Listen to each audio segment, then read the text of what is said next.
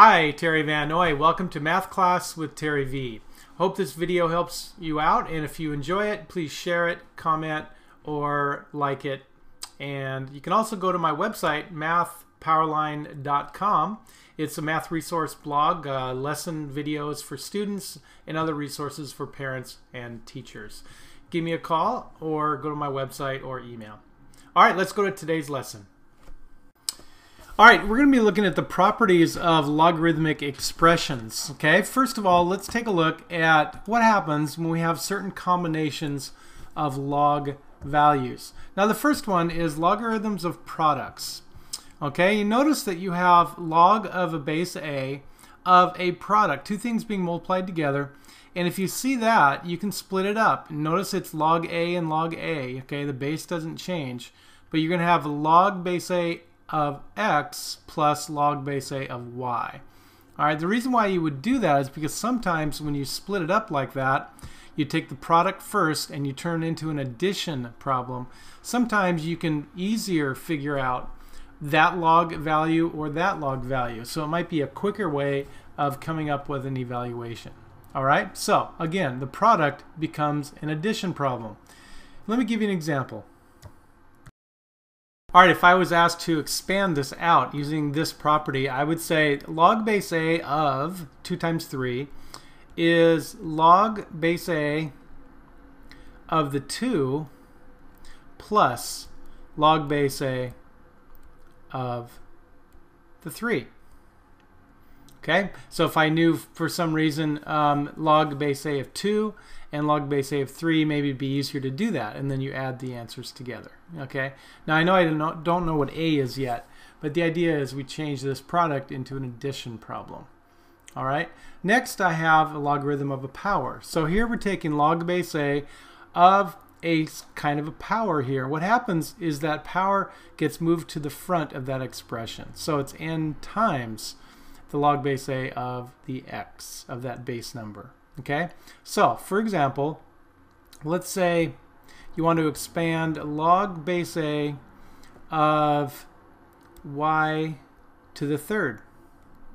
All right, well, using this property, the 3 exponent would come out in front, so it would be 3 times log base A of y. All right, so the exponent moves in front. And the last property here is the logarithm of a quotient. So you have log base A of 2 numbers being divided. Okay? So they could be numbers or variables, by the way. So let's say that we have log base A of 6 over 13. All right, if we expand that out using this property, it'd be log base A of 6 minus log base A of the 13. Okay, so division becomes subtraction, multiplication becomes addition, and a power becomes multiplication in the front. All right, let's try to keep all those in mind as I have you try these problems. All right, I'm going to keep these 6 problems on the screen and we'll go through them here, but the first one we're going to look at in depth, and then the other 5 I'd like you to try on your own. So you pause the video and then I'll walk you through it. So number 25 says log base 5 of, notice that is a combined product. Okay, so let's take it one step at a time. So first of all, that's a product there, right? So that becomes the addition. So log base 5 of 7 to the 5th plus log base 5 of, now it's 8, the square root of 8, which is really 8 to the 1/2 power, right? We can go ahead and convert that. All right, so it's that part plus that part, log base 5. All right, then we're going to use the logarithm of powers, so that 5 gets out in front. So now it's 5 log 5 of 7 plus 1/2 log base 5 of 8. And instead of 1/2, I can go ahead and put it in the denominator there. Okay, so I hope you can read that. Now, it looks way more complicated than it started, but the idea, again, is sometimes we'll need to break these expressions apart and expand them. That's the idea here. We're learning those properties of logarithms. All right, pause the video and see if you can try these other 5. Go ahead. All right, number 26, this is going to take a few steps to show you, but you notice how we have an outside power there, okay? That's an outside power.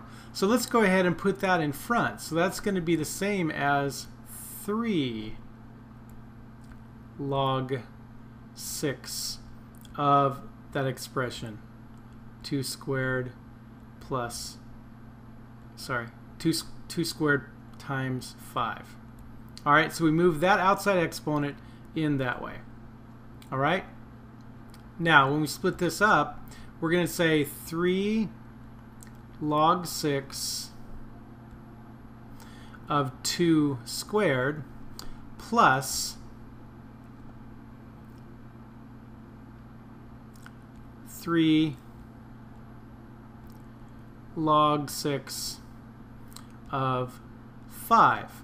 And then, as you can see by my final answer, I'm going to take that 2 exponent there and put it in front, which means it's now 2 times 3. And I hope you can follow that there. We have now this expression. Notice the plus there comes from that product there. Number 27. So we have an outside power here, a power of 2, and that can be in front. We can use that power rule. So 2 log 3 of 12 over 11/5. Okay? Then, because of this quotient here, I can split it up. So we have 2 log 3 of the 12 minus 2 log 3 of 11 to the 5th power. All right? Now that one's going to be okay right there, but this 5th power gets in front there, and now it becomes 10 log 3 of 11. All right, so here's my official answer, and I would just recommend you just kind of write it down in a bunch of steps and kind of break it apart. All right, number 28, log base 4 of that. Well, the outside 4 exponent gets in front, so now it's 4 log 4 of that product.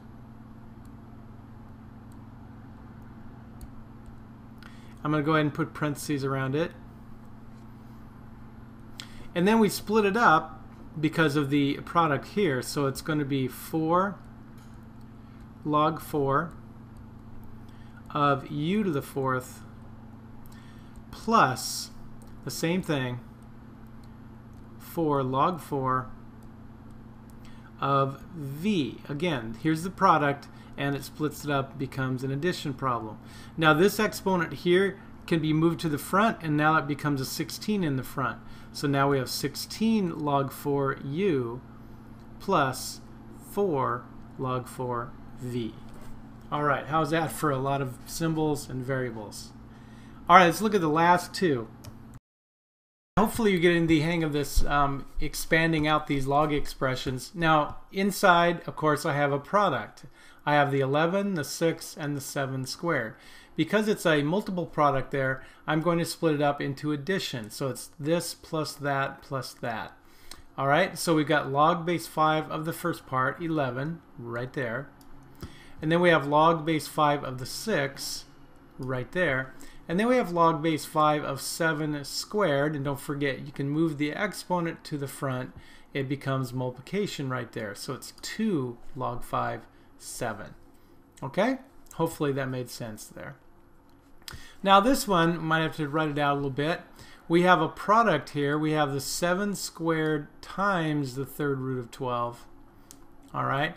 So here we have log base 3 of 7 squared.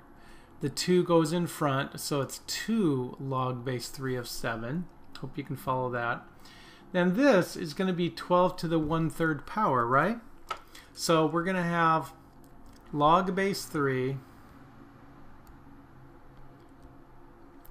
of 12 to the 1/3 power. Whoops, got off the screen there a little bit. Okay, moved the 1/3 in front, which actually makes a fraction of 3 in the denominator. So now it's log 312, 1/3 of that. And that's that part right there. All right, well, hopefully it's not too much of a mess. So it's just these three properties that you will have to remember. You know how to rewrite things as logarithms of products, addition, logarithms of powers, that's multiplication, and logarithms of quotients, which become subtraction. Thanks for watching, and look for the next video in the series. It's all about condensing. All right, there you have it. I invite you to go to my website now, MathPowerLine.com, or email me or give me a call. The way I work best with students is live online in my classroom. So if I can help you in any way, answer some specific questions, the first lesson with me is free as I show you how everything works. All right, study hard and take care.